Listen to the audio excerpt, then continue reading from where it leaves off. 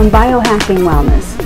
And today, what we're going to cover is the right way and the wrong way to do a crunch or a curl or whatever you want to call it. Sit-ups is what most people call it.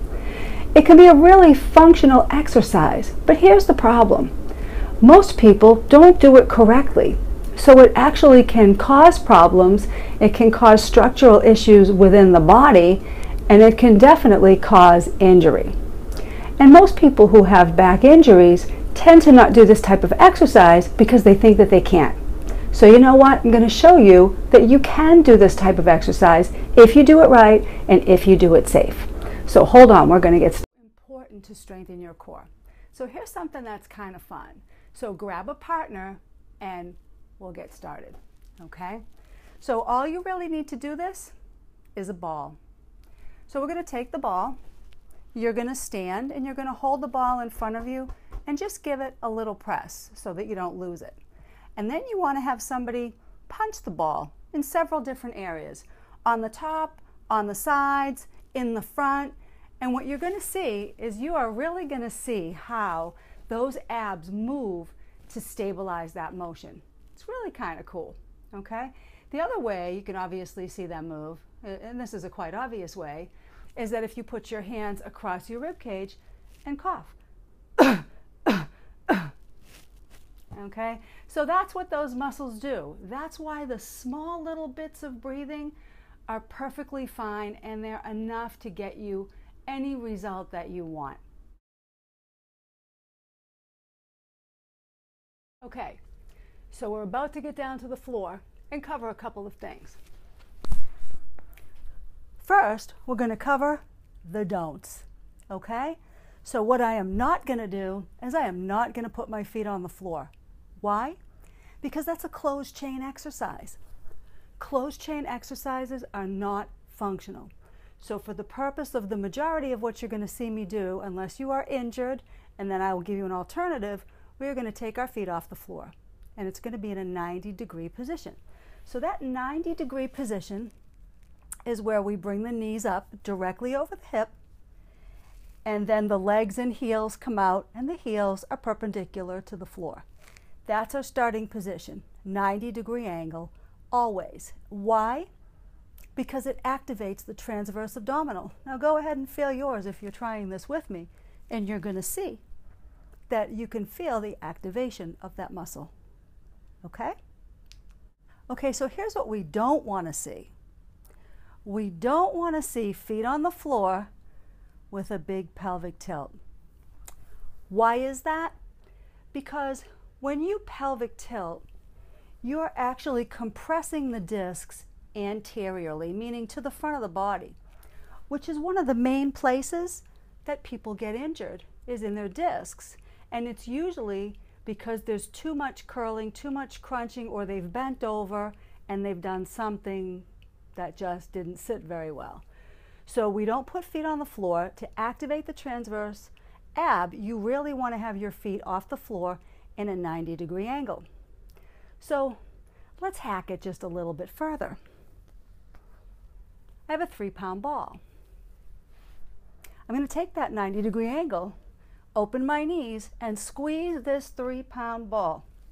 So not only am I now getting the transverse ab, but I'm also connecting the inner thighs. And when you do that, they call that the abdominal sling. So everything's working together. It keeps those knees right in line. We want to make sure we're not dropping the heels and getting lazy. We want to keep those heels right up there. Okay? So here's what the crunch is going to look like. Normally, if I were to begin my crunch, I would start with my head on the ground and curl up. And this is what people do. They repeatedly curl their head and neck off the floor. Well, I don't want to work on my head and neck muscles. I want to work on my abdominals. So what we're going to do is use Pilates principle, and we're going to stabilize, meaning I'm going to get myself in the position where I'm going to do the work. Then I'm going to mobilize. And abs are breathing muscles. So when we're using the abs, really all we're doing is breathing. We're not really curling. So it's going to look like this. Now make sure you've got a little bit of a space in your low back so that your hip bones and your rib cage are touching, but you've got this little mouse house. no bigger than the size of a mouse underneath your low back. So you're stabilizing and you're ready to mobilize. We're going to move now, and when we do that, all we're going to do is exhale. As I exhale, my ribs slide down to my hips. As I inhale, they slide away. That's a proper crunch. That's all you need to do, okay? You don't need to crunch, you don't need to curl, you don't need to pull on the neck. That's all you need to do, okay? And that's a proper crunch.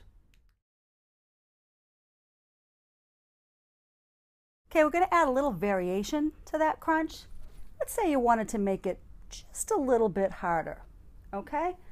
Well, let's say we want a little bit of a six-pack. We're starting to work with this and it's working very well. We get back into our position. And as we lift this time, we're going to lift to a tempo. By tempo, I'm going to either lift for a specific amount of counts and lower for a specific amount of counts. So I'm going to start with a lift for 1 and a lower for 3. And here's what it looks like. So I'm lifting, exhale.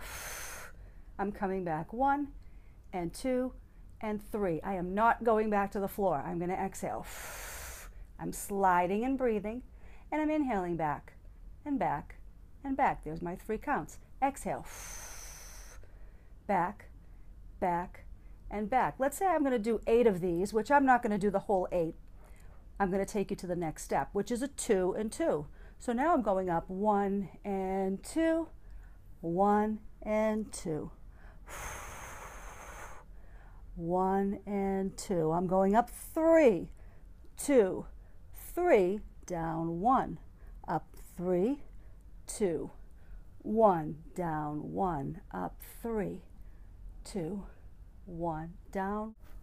Pretty simple, extremely effective, and anybody can do it. Now, one more thing I want to show you before I go. Okay, so after a while, that's not going to become so much of a challenge. You can only work with tempo for so long. If you're just doing functional exercise, that's going to be just fine. All you really need to do, since abs are endurance muscles, is do more sets, do more, and switch it around a little bit. Now you can put a bunch of different exercises together and do these in the beginning and then again at the end. So really it's your choice. Okay, but I'm going to show you how to increase with weight when you're doing a crunch so you can actually build those little bumps and ravioli or whatever you want to call them that we call the six-pack. So I'm going to take my ball, and again, this time I'm going to keep my legs at my 90-degree angle, but I'm going to put the ball on my forehead as I lift. So now I'm just lifting with the ball, and again, I am only moving enough to breathe in and breathe out. That is all you need. You can do a few little crunches at the top with some quick exhales if you want to do that. But that's a great way to add weight and start to build and really challenge the abdominals. Okay? I hear all the time, but Sandra, I can't keep my heels or my knees over my hips with my feet in the air. My back is so bad that I can't do that. Well, that's okay. We have something that's not as bad as a closed chain and not quite as good as an open chain, but it works very, very well for people with bad backs. So when you're beginning, you just grab your ball, put one heel on top, the other heel on top, and you just lightly press. So we're not putting a foot into the ground. We're really only just pressing through the heel.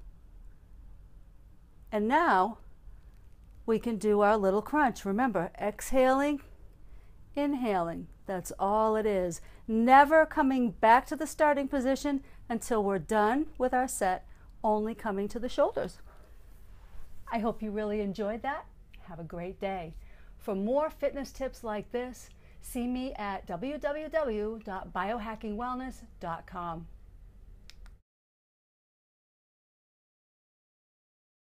Glad you could join me today. If you want to see more videos like this, hit the like button.